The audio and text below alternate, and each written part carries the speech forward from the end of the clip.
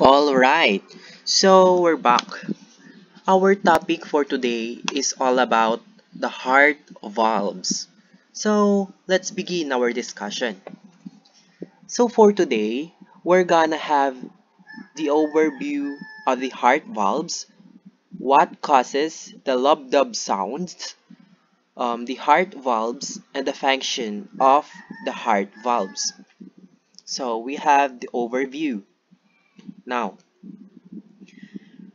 um, a heart is a one-way valve that normally allows blood to flow in only one direction through the heart. The four valves are commonly represented in a mammalian heart that determines the pathway of blood flow through the heart. So, a heart valve opens or closes incumbent or differential blood pressure on each side.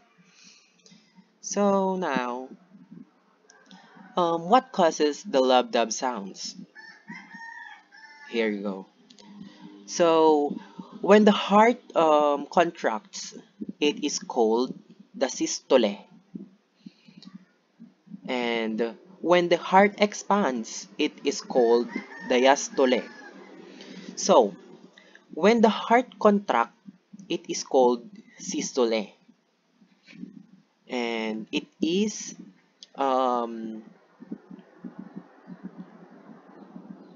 it is it produces the sound which is the lub. And when the heart expands, um, it produces the sound dub. So that the heart is making the sound lub dub, lub dub, like that. So lub is the sound when the tricuspid and the mitral valve close at the beginning of the systole. So, it involves the tricuspid and the mitral valves when making the lub sound. Dub is the sound made when the aortic and the pulmonary valves close at the beginning of the diastole. The valves involved are the aortic and the pulmonary valves, and it produces the dub sound.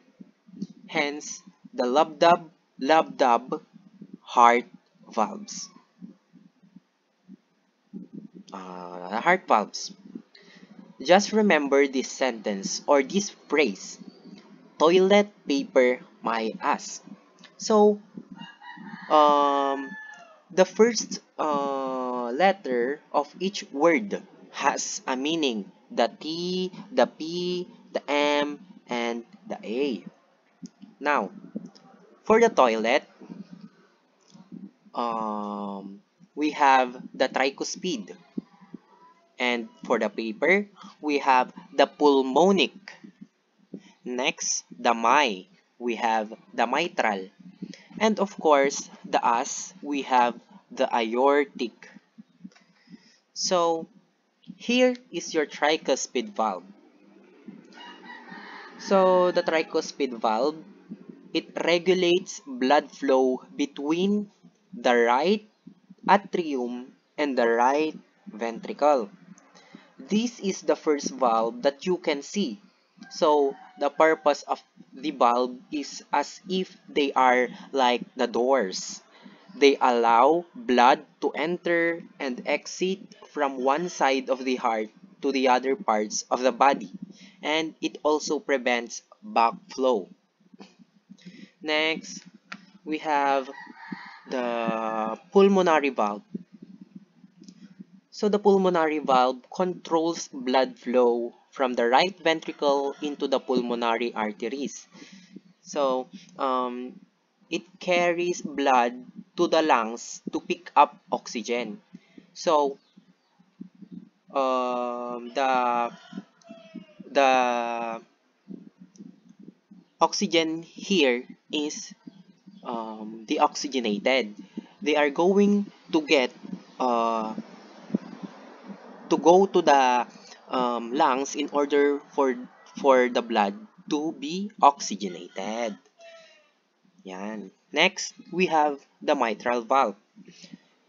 The mitral valve lets oxygen-rich blood from the lungs pass from the atrium into the left ventricle. So now, the blood is already oxygenated.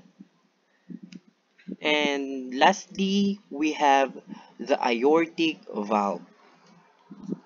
So the aortic valve lets oxygen-rich blood pass from the left ventricle into the aorta.